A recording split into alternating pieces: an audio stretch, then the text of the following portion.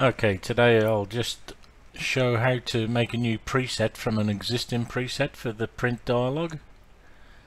So I've got these four images. I'll come over to the print tab.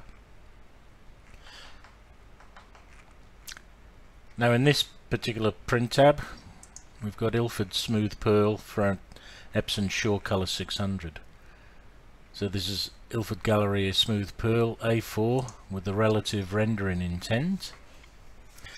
Now I'll show you one thing that can be done. If you want to make a preset for perceptual rendering intent, it's quite easy.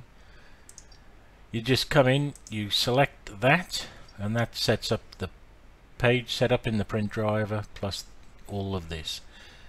If the only thing you want to do is change the rendering intent, we'll just create a new preset. And I'm going to give it this name, IGSP A4, but this time I'll call it perceptual.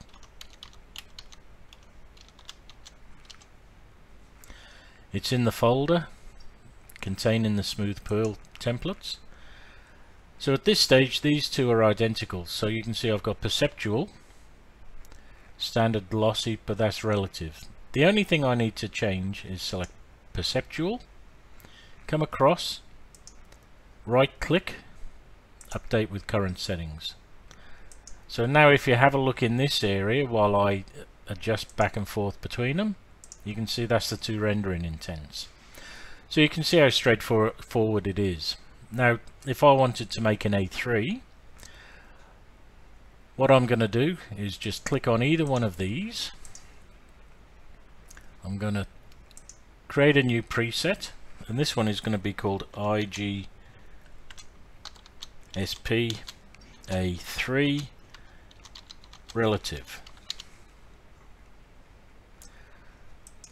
So now you can see that I've got an A3 relative. That's relative there. We've still come across with the print profile, but up here you can see that the size paper is incorrect. Now to alter that, we come down into the page setup. We know that we've got the print series correct. We've got the properties, that's all correct. You can either do it in here or you can do it in there. What we're going to do is we're just going to change it to A3 paper. Again, if you want borderless, this is when you need to select it. So at this point I'll click OK. It's reflected there. We'll click OK. Now you can see that the dimensions and details are all up here. The paper size is A3, but what's happened now is the layout, the margins are fine, they're still at 5mm, but the cell size is out. So we just drag the cell size out. Now all I need to do is update with current settings.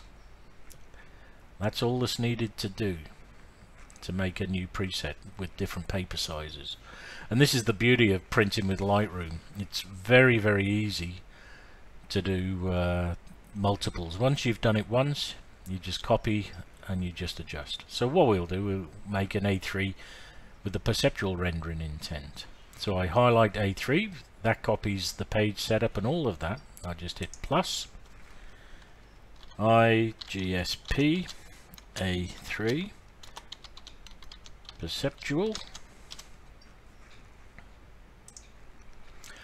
So now we've got them, and what you'll see, even though it's called perceptual, down here we've got relative. We need to click perceptual. That then loses its highlight. That means any settings with it are changed. We're just going to highlight it now. A3 perceptual, right click, update with current settings, and now you'll see we've got two A3 templates, one with perceptual, one with relative.